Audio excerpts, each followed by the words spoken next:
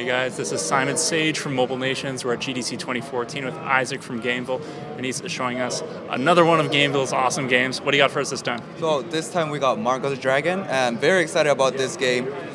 We have crazy anticipation. It's going to be a great game, a city builder and battling game. Okay, so I mean, we've seen these kinds of games before, Right. But there's one particularly unique element about it, right? Right. Like the title says, Mark of the Dragon, it's going to be based on dragons, and actually you'll be able to control them in battle. That'll be the key feature for this game. Okay, let's take a look. Alright, so this is Mark of the Dragon. Just like any other city builder, you build your own city. You can zoom in and out.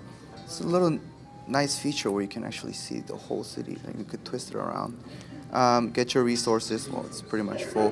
Build your resources, build your army. But what I really want to show you guys is the new battle system about this game.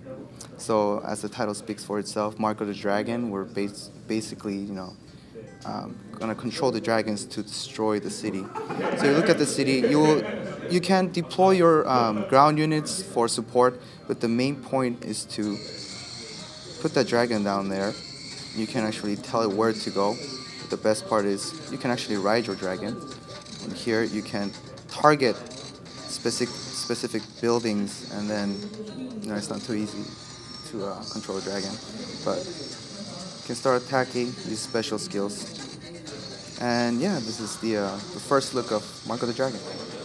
So that's Mark of the Dragon. We're at GDC 2014. Thanks a lot, Isaac. Oh, no problem. Cool, and we got lots more games at GDC 2014. Stick around.